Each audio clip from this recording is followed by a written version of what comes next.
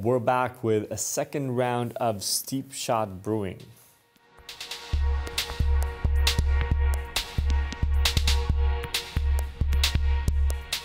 Welcome, my name is Patrick Rolfe and this is Coffee with April. For this video, we're taking a second look on the SteepShot brewer. We recommend all of you to tune in on our first video about this before you actually watch this. So we did a video and after that video, Ari, the founder of the SteepShot, was kind enough to send us some recommendations and some tips and some gear actually to make sure that we could improve our SteepShot brewing. And part of what he did was that he sent us his metal filter, which we didn't use. We used an AeroPress filter. He also sent us a new rubber seal for the lid. Apparently the first rubber seal that came out with the Kickstarter wasn't optimal, and they have since that actually made a better version of it. Now, so we got it. We've been test brewing, and we want to show you again what kind of results we're coming with using this brewer. Heavily inspired by the brew recipe that Tim Mendebo is using in his own video, and he's a distributor for this little device in Norway. So first of all, ground coffee. We have 14 grams of coffee grounded using a Commandante grinder on 20 clicks to be precise. We chose a Kenyan coffee.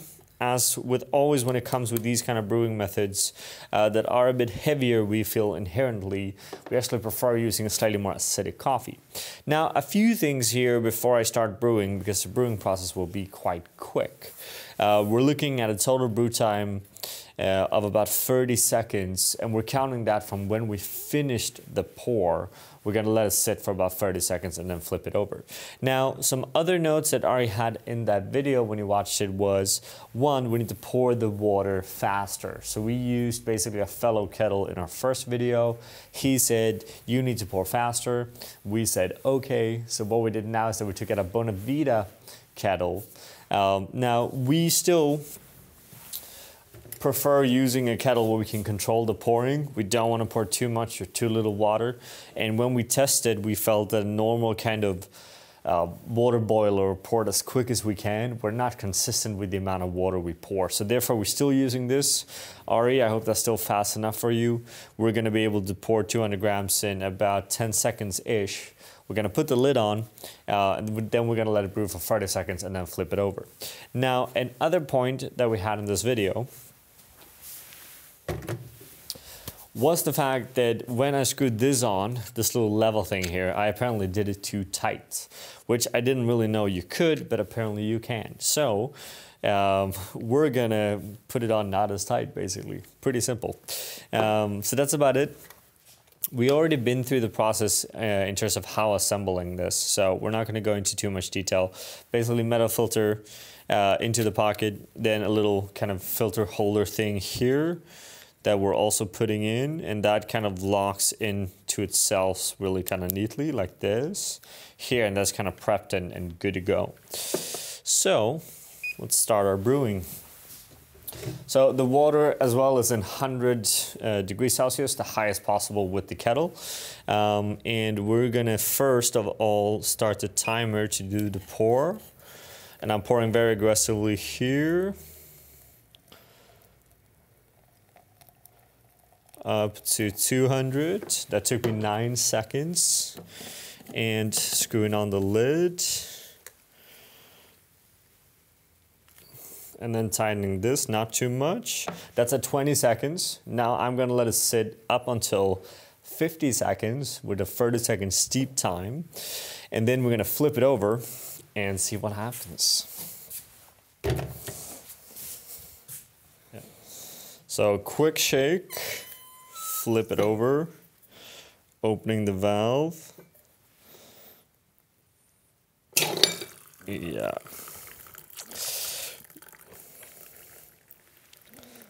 Love that. So one of the things we can see with this is that it is coming out way faster with a metal filter than a paper filter, which is kind of an interesting process. Now, we could do 100 clips, and at one of those clips, this mess wouldn't happen.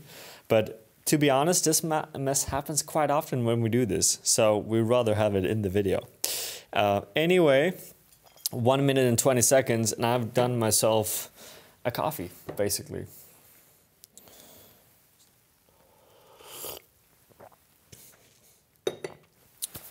So, what is actually our conclusion second time around here?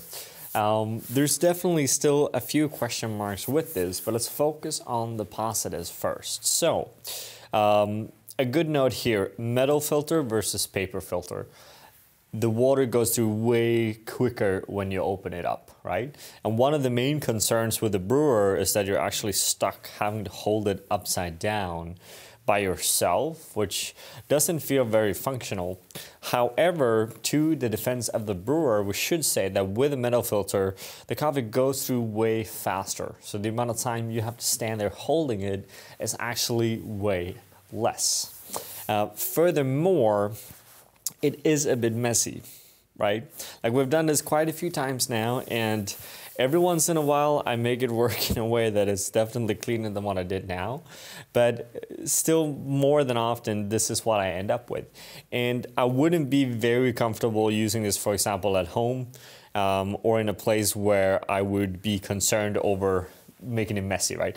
I'm not taking it to a world championship anytime soon. Let's put it like that. Moving on, what's interesting is that, and this is maybe because we're pouring a bit faster, which Ari did mention, we are getting a cup profile that tastes less like thermos. And when we talk to especially our Patreon members that are also using this brewer now, they say that basically the shorter the brew time, the less of the thermos kind of metallic taste to the coffee, which is true. So basically, if you want to grind coarser, which we normally want, and brew longer, then it does take up quite a lot of this kind of metallic thermos taste, which is why we actually prefer the recipe we did now, which is a bit faster. It does create a cleaner cup of coffee. However, when it comes to metal filters, and I guess that is because the pressure is still not high enough, you still get this kind of muddy kind of taste to the coffee that is in effect. I get the same basically pitch when I'm using a metal filter for an AeroPress as well. You have this metallic kind of vibe, especially on a very light roasted coffee.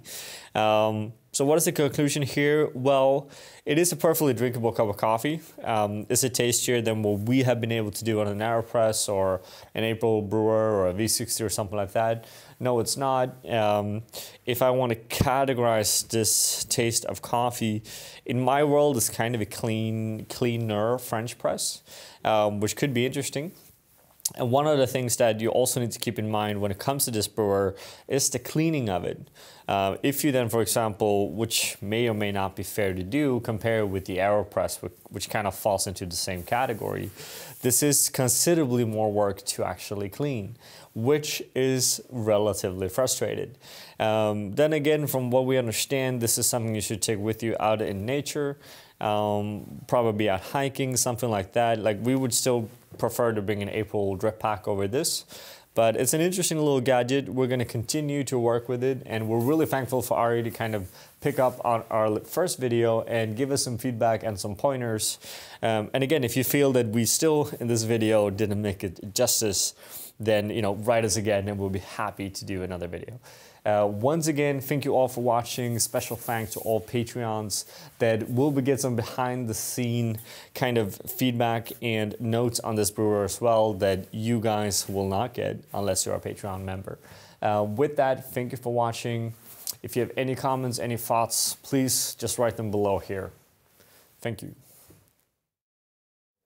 We want to give a special thank you to all of our Patreon supporters. It's because of you that we are able to continue to make these videos. And we want you all to feel free to always come with suggestions and ideas on the content that you want to see because we are doing this for you and because of you. Thank you from all of us here at April.